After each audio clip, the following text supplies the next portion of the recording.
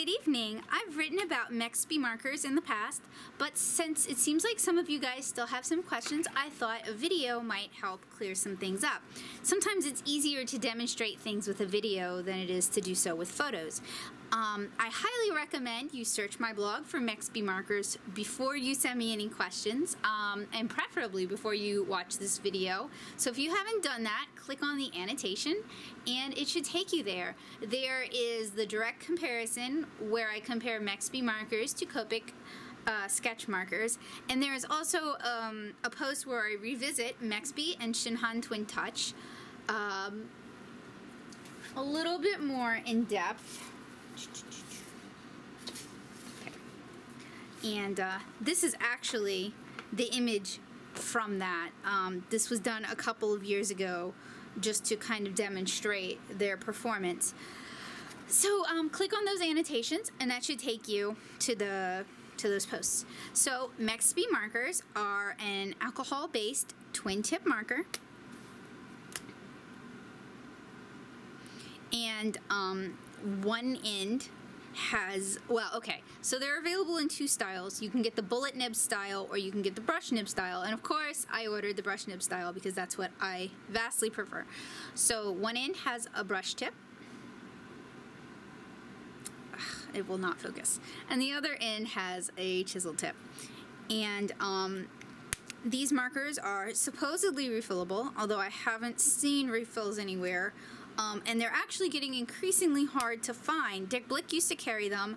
Now Dick Blick no longer carries them. I think you can find them on the MEXPY website, but your availability may be limited. What I own in my collection is a set of toner grays, which come in a plastic case like this. There's 12 of them. And I went with toner grays because it was a color family I don't own in Copic or in Twin Touch. So when I like markers decently well, I use them to augment my Copic collection.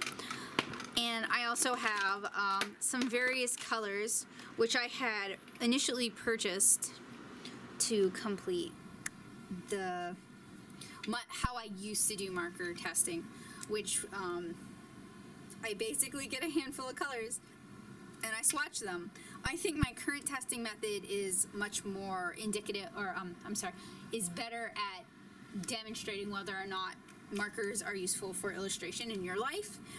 But this method worked well and it was affordable.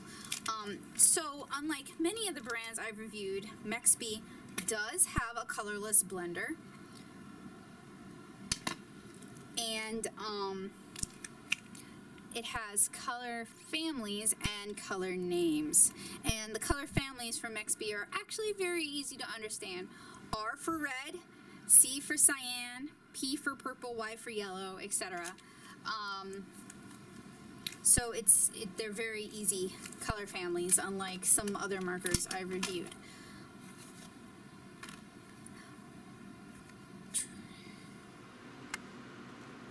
So if you still have any questions about MEXPY markers that my blog posts haven't answered and this video didn't answer, please send me an email or leave a comment and I'll try to address those questions directly.